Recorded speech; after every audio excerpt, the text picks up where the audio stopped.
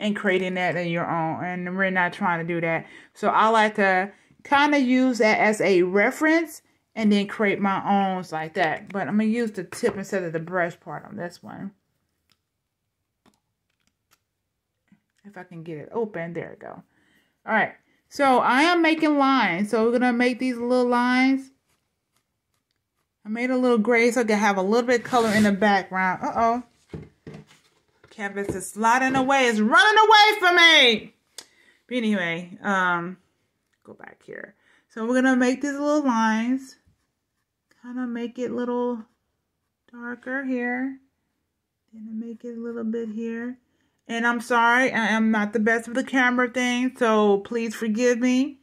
I am doing my best on this until I get some beautiful equipment like most of y'all YouTubers have. Then I can do that. For right now, I'm using what I have here. Okay? All right. Uh-oh. And then let me see if I can get my paintbrush. This is what the paintbrush come in play wise. It's wet. See if it can be able to smear it. See how it's smearing? So this is the reason what the paintbrush is for. To kind of give a little shadow to it. See how it's working? Do it while it's wet. Don't do it while it's super dry because it's not going to do anything. So we give a little shadow. See how it's a little shadow? Sort of like that. Perfect. So if you see here, it's almost sort of like that. Okay, perfect. Now, you can see some little brown on the top of this bird nose to give some type of color to it. So I'm going to use a lighter brown. And it's, again, I am using this as a reference for me. So I'm just going to use a little brown here. Give some shadow to it, even though the beak may not be brown, but we're using it as a shadow. Going back again with your brush. Why is this wet here? We're going to blend some of this stuff. So we're blending. Even though, I'm sorry, we're blending here. A little bit of blending action going here.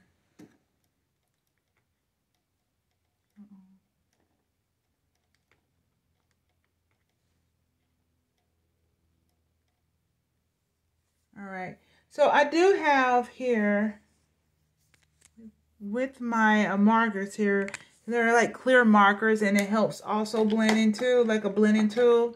So I'm going to use this one. See how it blends? So we're going to use this tool is to blend it out. So we're trying to blend. See how it's blending?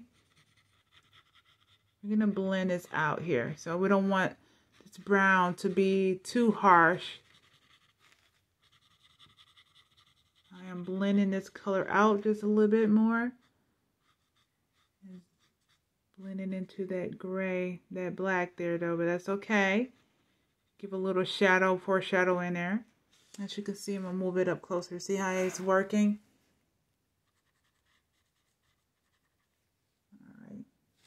I'm pull it closer. That's how it's blending. So we're gonna keep blending. Let's see if I can wipe this off. I'm gonna use a side of my table here. And then we're gonna keep blending this color down. So this is what I'm using. It's a blending tool of the markers that's in that set. So it can help you blend that stuff, bring the colors down. So I'm wanting to see how the color of that beak. So it's almost looking like, if you can really see how it's blended there, we're blending it here. See how that works? Okay. And we're going to use these back and forth so we're going to have some color and texture to it. So since that was a little dark at the top, we're going to use the next little color. I think I'm going to use is this color to bring the color a little bit down, and then we're gonna make the like a little nostril for that bird's beak. Okay, so if I open this beautiful thing up, same technique. We're gonna go right on this side, Blend this down. See how this goes? Yes. We're going to blend it down. And I'm going to put a little bit of color here, but I'm going to show you how to work that color. Remember that other marker? We're going to use it while it's wet. So the better it is when you're doing it while the markers are wet, you know, it's easier to blend all these colors in. All right, so now that we did this, it looks crazy though, but it's a method to this science, okay? It's a method. So we're going to get this blending clear tool again. Why is this wet? So we blended, pushing these colors out. See how it's pushing the colors out? We're pushing these beautiful colors out. And we're going to pull these colors out, all the way out. So we're going to go really carefully on this one. Pull it down. We're going to push these colors out. And then we're going to get our paintbrush. We're going to blend those colors even further. So I'm pushing all these colors out. See how I'm pushing them? Pushing the colors all the way out. And also give the beak some dimension so it won't look like one solid color. So I'm taking this paintbrush. It's a different paintbrush though. And it's dry. These are dry brushes. These are not wet. So don't have it wet. We're not going to have these wet. And see how the colors are blending. We're blending these colors in. Beautiful.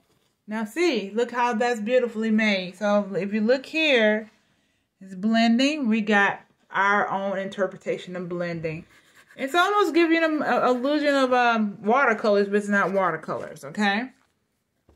So I'm going to use this tool just a little bit on the side just to kind of pull some of these other colors over. And, I'm sorry. Pull some of these colors over, even some of here.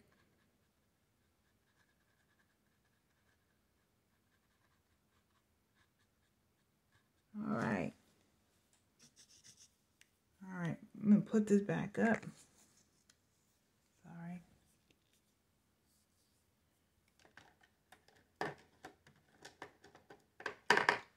All right. So now that we've done that, we're going to get the darker brown to make the nostril of our parrot.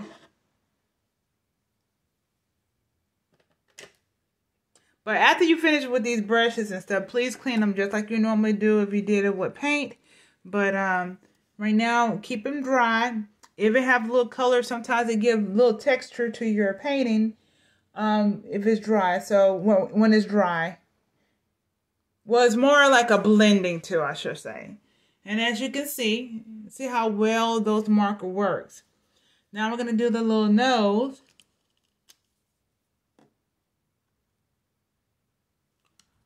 I'm going to move it close. See how my reference here?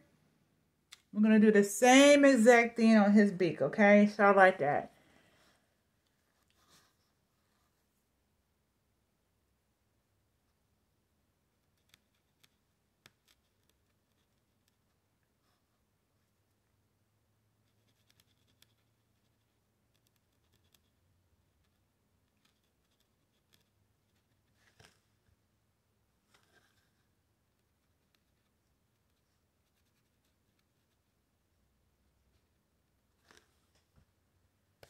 All right, see here? Something like that. Not perfect, okay? All right. Really, really good. So far, so good. All right, get some of these markers back in here. So now that we got that, we're going to do more touch-ups on the beak and everything. So to bring it to life a little bit, okay? So, you know, the outline of the lips and, you know, the beak and everything. So, as you can see here, they got little highlights here. Like I said, we're going to do multiple references on this thing to create our own, okay? So, this one we're going to do around the beak part of it. I'm going to use my little white. Hopefully, this will work with my white. Perfect. It's coming through. And then we're going to, you know, underline the lining of this beak. See how well we're doing this? Give some definition of where this beak is ending and where it stops, okay? Okay. And then we're going to do some little textures on here on the side of his beak. Give little textures to it. All right. And then we're going to outline this top part of his beak. Just drawing a line down.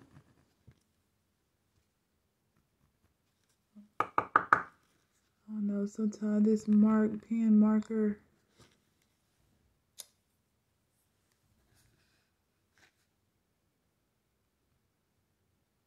And it have like other little textures.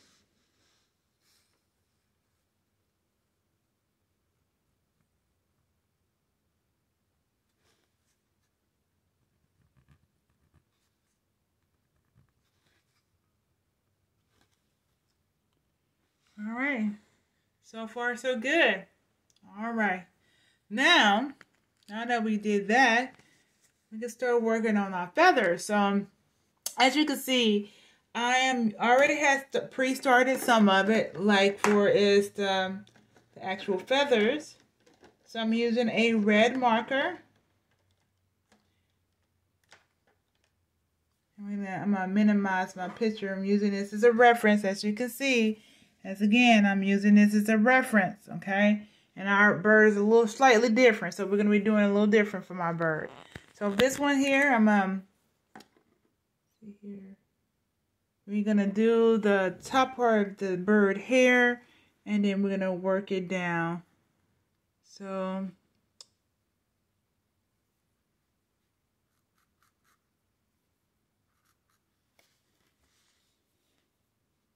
if you can see,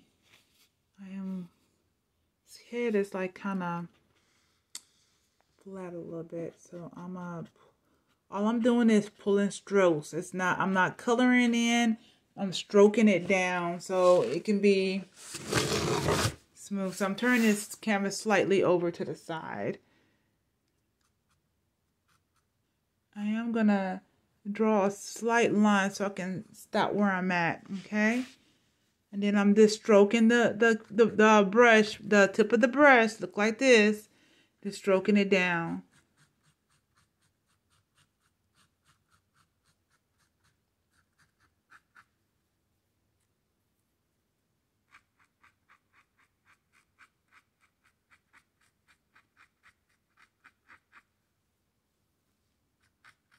And of course, we're going to go back in there with definition of colors to make this dark and give them stuff like that. So we have to do definition and highlights and lowlights and help brings the painting out, bring the picture out, and you can see the picture a little bit differently and stuff like that. So that's what that's for.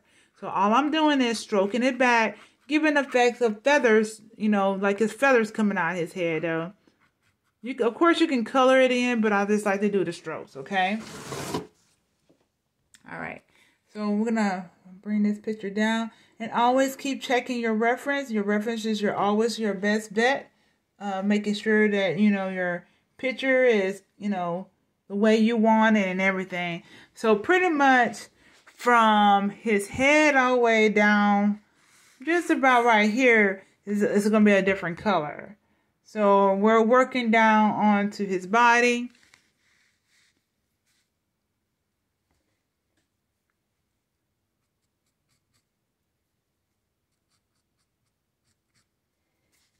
So I'm just going to keep working at it.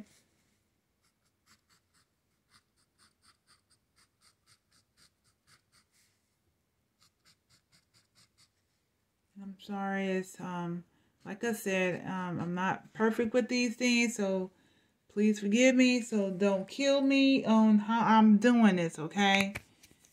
So, look like a... Can't really tell.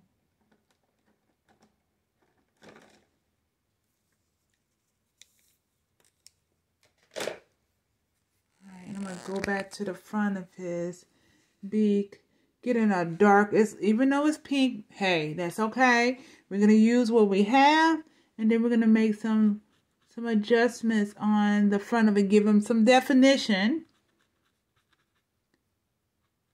Let's see if you can see up close to it, some definition. This is I think these are the most beautiful birds that God ever made. But of course, He have a lot of birds, but these are like just so colorful, so vibrant, and they create what He created. Just like you are uniquely made by Him. Okay, and then we're gonna go underneath the neck because, like, remember, it's like dark. Like, pretend like these are like how the sun is hitting this neck. So we're gonna go underneath it, bring these down. Pretend that all of this is dark.